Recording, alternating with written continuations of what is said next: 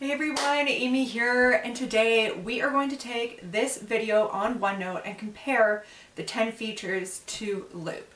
We are going to determine if Loop will then be replacing OneNote in the future. With that being said, let's nerd out. Feature number one are some of the views that are available to us within OneNote. So if I head on up to the View tab, then we can select Dock to Desktop, and this just really easily allows you to have two screens open, and you can even adjust them as you see fit. So if we expand that, then another view that I really like within OneNote is this new docked window. So that opens up a new window pane for us within OneNote while keeping this other one open. So this allows you to take notes from other note pages within OneNote. Here we are within Loop, and unfortunately there's no easy button to select dock to screen. So what we can do is utilize these built-in screen layouts with our computer software, and we can just adjust it again like that. The one thing that we cannot do in Loop though is open up a new page and a new window. The second feature is being able to switch to the dark mode, and we can easily do that here again from the View tab within OneNote, and we can just toggle between those different backgrounds. Within Loop, if we want to switch to the dark mode, then we can just head on up to this ellipsis on the top right and select settings, and the first area under general is the themes, and we can just toggle to the dark mode just like that. Feature number three is file printout, and this is probably one of the greater benefits of OneNote. In the insert tab, if we head on up to these files option, I've done another video here on inserting file printouts. There are a ton of options depending on the document that you have, but for this purpose, we're just going to do a Word document. It may take a moment for your document to print into OneNote, but you can see here that it's literally just printed the pages of this document into this OneNote page. So this is great for annotating documents or just, having those visual documents there at your fingertips. One of my favorite things about this is that you can now search that document. So I'm just going to narrow this down to find on just this page. And if we type sound, for example, then you can see now that we are going to be able to search for all of the text within that file printout document. Within Loop, it's a little bit more restrictive. So what we need to do is we need to share this document, and we need to copy the document link. Once that's copied, then we can head on over into Loop and we can just paste. That is going to paste this document from a link here, so you can easily access the document from Loop, but just note that you can't easily annotate it like you can within OneNote. Feature number four is adding a quick note. So from the View tab within OneNote, under Window, you can select New Quick Note.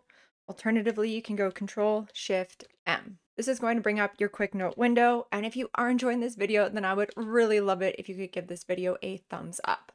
There we go. So now that we've added our quick note, in order to access that quick note so that you can, take action on it later, just head on up to your notebooks, and the one that you're going to open is the one that is your personal OneNote that is associated with your OneDrive. So there we go. There is our quick note that we've just created in OneNote. So within Loop, a quick note is actually called an idea, and that can be added from this top left-hand side on the navigation menu. As you can see, when we hover over it, that little plus sign appears. So I'm going to click on that, and here we are. This takes us to our idea.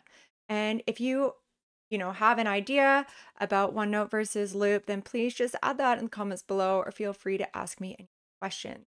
Now, the one thing that I really like about ideas is that when you are on this idea page, you can add it to a workspace. So if I want to add this to my YouTube videos, then you'll see here that it is adding that page to my workspace so that I can easily access it later. Then we can head on over to that workspace and we can head on over to YouTube videos. You'll see here that that idea is now added at the top, and I can just easily drag that down to whichever section I want it to go. Feature number five is to format the background. So here we are in OneNote, and under that Draw tab, we have that Edit section, and we can select Format Background. This is going to give us a bunch of different options. So you have ruled lines, grids, and etc. So really this is going to be if you are using that hand-taking note feature of OneNote, which we know is not available within Loop. Feature number six is ink to text. So here we are within OneNote, and under this Draw tab here, you'll see that I have neatly written out in my beautiful handwriting, subscribe. And so if we select this lasso select tool, just select our text. I really just want to emphasize that you want to make sure that you go all the way around so that you can select everything. Once you have all of your text selected, then we can head on up to Ink to Text.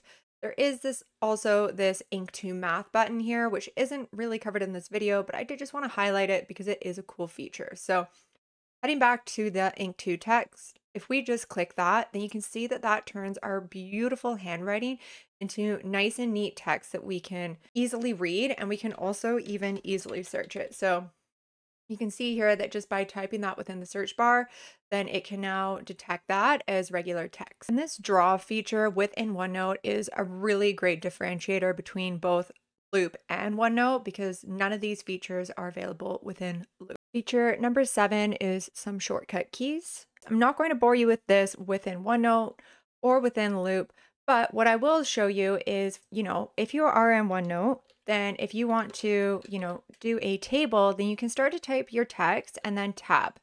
That's all you need to do is press that tab button, and now a table has automatically appeared, and you can just create more rows and columns like that. Here we are within Loop, and if you want to add a table within Loop, then you are just going to press that / button to insert, and you'll see here that the first option is a table, super handy, but it also is a fast track to all of these other options such as a numbered list and so on. Feature number 8 is tags within OneNote. So here we are on my tags tab, and under the home ribbon, if we select this drop down, then I can just insert a to-do tag here. If I want to star this text as important, then I can easily do that. And we can just do a quick question. And then this one, we can even add a Outlook task. So I'll make that do for today. The other great thing about OneNote is this Find Tags button at the top here. So if we select that, then here we can search by all of our tag names. And even at the bottom, one of my favorite things is this Create a Summary page. And this is going to pull your tags from everywhere within your OneNote. And you can see just like that, we have a nice summary slide of all of those different tags that you need to do within OneNote. And just for full circle demonstration purposes here, we are now within my Outlook tasks, and we can see that test Outlook task that I just added within OneNote. And if I complete that here we can see back in OneNote that now Outlook task is showing as a check mark because it is complete. So they do sync really well together. Here we are within Loop, and I think that this is one of my favorite things about Loop is if we do the / and we can search for a task list. And this is really great if you are, working on a project and you want to assign a bunch of tasks to the team. So here we're going to go test loop task. Here we can assign it to the team member. Depending on the people that are in your workspace, you can even assign your employees or your coworkers, which is awesome. And then we will even just easily select a due date. So let's just click on April 17th. Here we are within the to-do section within Outlook, and under the plan section or the assign to me, we can see that test loop task. Feature number 9 is templates. So here we are within OneNote and we are under the insert tab. And if we head on over to pages, we can insert some page templates. So if you select that, there's going to be some of your recent templates selected. But if you head on over to this right navigation menu that has now populated, then you can search for the different templates. So for example purposes, let's add a personal meeting notes. And you can see here that this creates an awesome template that you can use for note-taking within OneNote. Here we are within Loop, and I love the templates that are here. If we select add new page, then we can just quickly select a new page. And at the bottom here, we have some maybe of some of your recent templates, or we have this template gallery. And you can see here that there are 24 templates to choose from, and they are just so like vibrant and colorful. And I really just love the layout and all of the little icons here. They just really create a nice visual effect. You can even see here that this has the team members already in it, project deliverables. So this is that task table that we just went through, and then as well as a section for some relevant links. So take a browse through here. You're going to find some templates that are your favorite. I'm just going to select use this template, and there we go. Look how beautiful that is.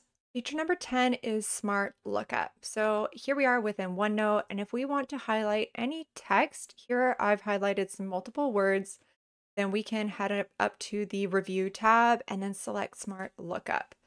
This will pull up a search pane, which is basically a Microsoft Edge lookup of your words that you've highlighted here. So you can easily browse the web for some more information on some components that you've typed out within your OneNote. Unfortunately, that is a feature that OneNote has over Loop. All right, so that wraps up this video, and I do hope that I've helped you discover your inner nerd today. Please let me know in the comments below what you think. Do you think that Loop will replace OneNote in the future, or do you currently just have a preference of one over the other? I would really like to know. Catch you next time.